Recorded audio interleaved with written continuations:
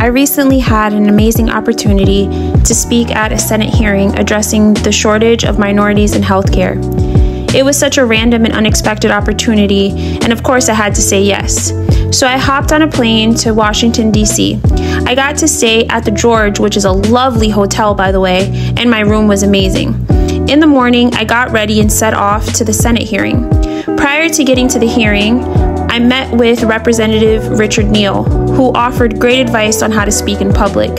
Stepping into the Senate House felt surreal for someone who loves history, politics, and government. Up until this point, I wasn't nervous, but I'm not gonna lie. As soon as I sat down to begin to testify, the nerves set in. But I told myself, girl, you got this, and read my testimony.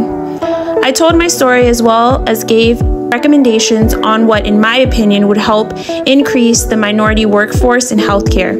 The senators were incredibly welcoming, and I even had the chance to snap a photo with Senator Sanders.